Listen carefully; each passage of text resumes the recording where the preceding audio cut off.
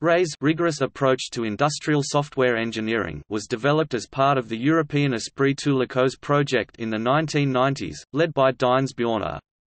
It consists of a set of tools designed for a specification language (RSL) for software development. It is especially espoused by UNUIIST in Macau, who run training courses on site and around the world, especially in developing countries.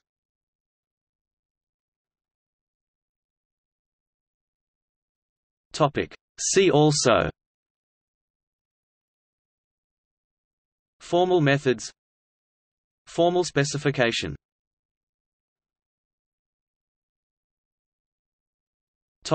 External links: RAI's virtual library entry, RAI's rigorous approach to industrial software engineering, RAI's information from Dines Bjornar.